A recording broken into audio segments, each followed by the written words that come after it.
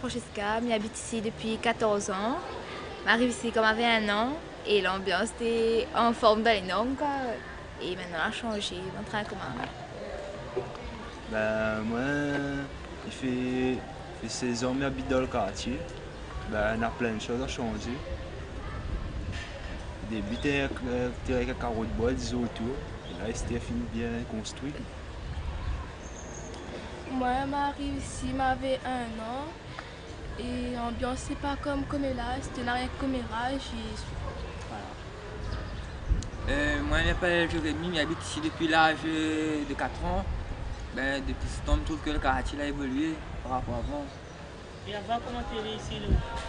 Avant, bon train, commérage, la CDR, était là, n'avait point. N'avait genre, tu marches aux légumes, docteur, auto-école, boulanger. Voilà. Il manque à tout ça? Ah oui. Ah oui, depuis comme avant. C'est l'ambiance, nous, tout est cas dans le fond jusqu'à tard, bon train, voilà quoi. T'aimes bien si c'était Joli Fond.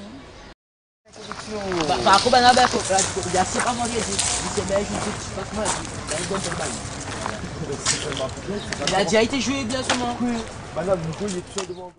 Sur le quartier même, ce que je peux dire, c'est qu'il recense beaucoup de jeunes, des petits, des ados. Et le quartier en elle-même, moi d'après ce que je l'ai connu dans le temps où il travaillait, je trouve que il manque plus d'activités que dans le temps où il bougeait plus, quoi. Sinon les jeunes, ils restent les jeunes avec des autres mentalités, des autres différences. Moi je ne dirais pas, c'est pas l'école qu'il faut améliorer, c'est la mentalité des jeunes. C'est-à-dire, mais explique-moi bien. C'est-à-dire qu'ils ont là trop honte. Ils restent dans autres coins, ils n'osent pas d'aller chercher quoi. Les outils, nana. C'est pas l'école qu'il faut changer, parce qu'en fin de compte, s'il faut changer l'école, c'est nous qui changeons l'école. C'est l'individu qui travaille dans l'école qui change l'atmosphère, l'ambiance, l'animation. C'est pas l'école qui doit être changée, c'est nous qui changeons. Donc nous amènons notre travail nous-mêmes. Enfin, délinquance, il n'y a pas trop état à moi là-dessus, mais il faudrait nous... Peut-être il faut que nous diminuions, mais nous aussi nous lève la tête pour essayer de... Voilà, mentalité et de diminuer les comment dire, tout ce qui dit, qui peut qui fait pas progresser quoi. Et qui fait que les autres après tombent dans l'erreur. Donc c'est nous d'améliorer ça. Mais si vous ne posez pas, c'est mal. Dieu, c'est ça. C'est pas pour ça. Dieu, c'est ça. Qu'est-ce que le CUS? C'est le contrat urbain de cohésion sociale de Basse-Terre. Le CUX a un rôle d'animation globale de quartier dans plusieurs thèmes, plusieurs domaines. Vous avez l'éducation, on travaille avec les écoles dans la mise en place de projets sur le thème de l'éducation. Exemple, projet de lutte contre l'électrisme ou alors mise en place d'aide aux devoirs dans le cadre de l'accompagnement scolaire. Où on travaille aussi autour de diverses manifestations avec les associations de quartier. On travaille également avec les bailleurs sociaux du quartier comme la SIDR dans la mise en place de projets d'aménagement. On travaille également sur le thème de l'emploi et l'insertion avec la mission locale, la NPE, dans la mise en place de parcours professionnels, accompagner les jeunes dans leurs différents parcours. Voilà, un peu tout, quoi.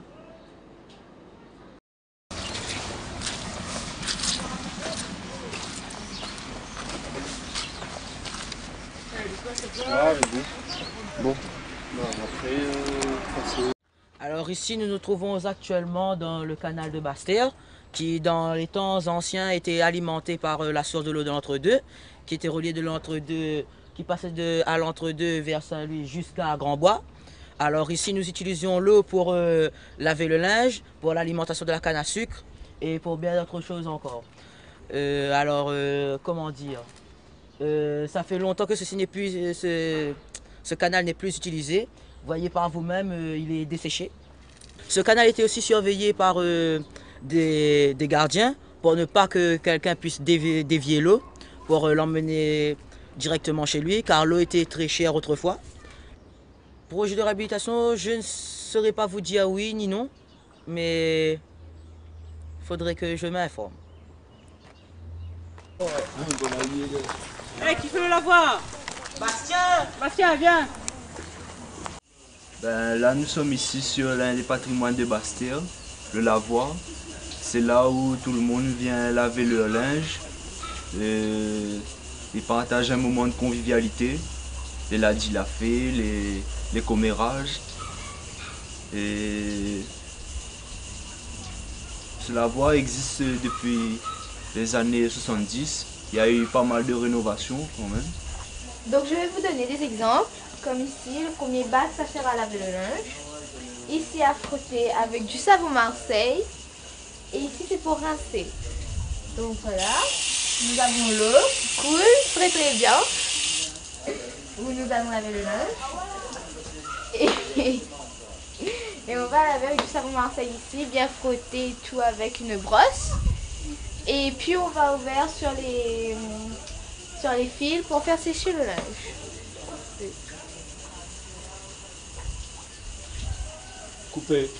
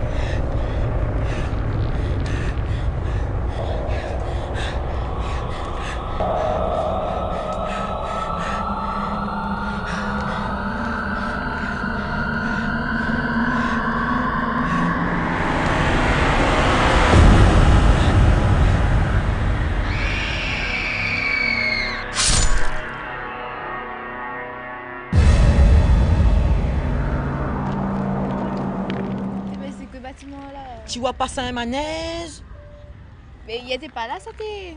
la construit de la nuit. C'est pas rentré quand même.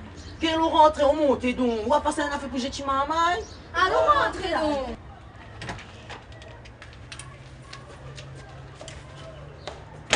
Moi Bienvenue dans le labyrinthe. Les règles du jeu sont très simples. Il faudra traverser le labyrinthe en moins de 30 minutes. Celui qui arrivera au fond et me rapportera le trésor empochera 100 €. On paye ce qu'on veut. T'es en train d'essayer pour gaspiller le rôle. Quel en tracé l'homme puis l'homme, les gars ils stressent. T'es cassé l'homme puis l'homme, t'es l'homme puis l'homme, t'es coiffé vraiment. Dame chiquet.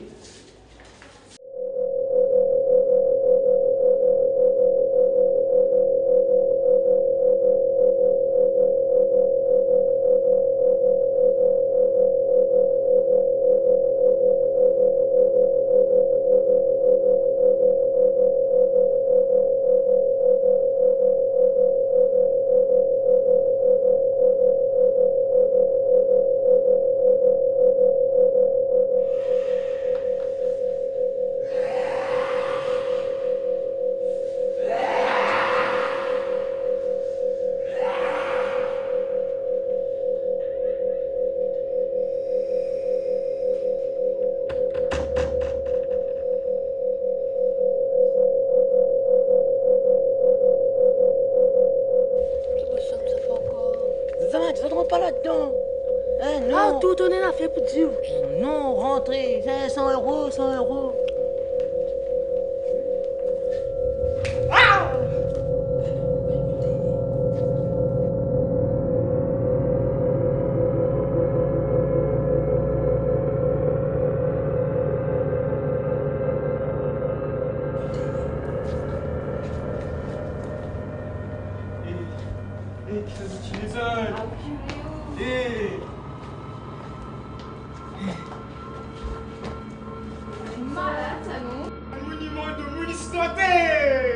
T'es ben culé ou peut-être pas beaucoup, mais ça les fou ça non? Enfin.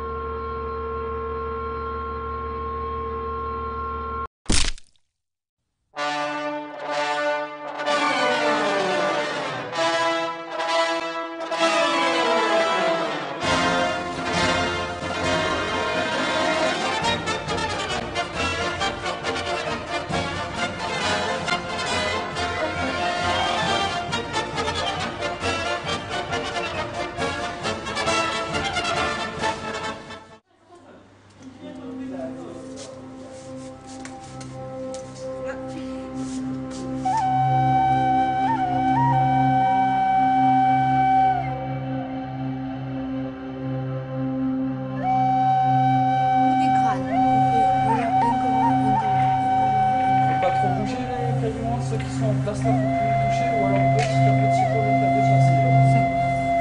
Je déplace en S.